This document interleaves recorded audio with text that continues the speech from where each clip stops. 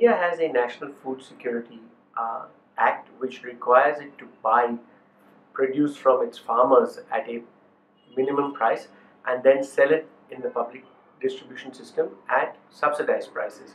Now, the WTO has an agreement that you will not subsidize agriculture. However, as all agreements, there are carve-outs. There are green boxes, blue boxes, and amber boxes, and depending on which box your subsidy falls, the other member countries have a right to action those subsidies.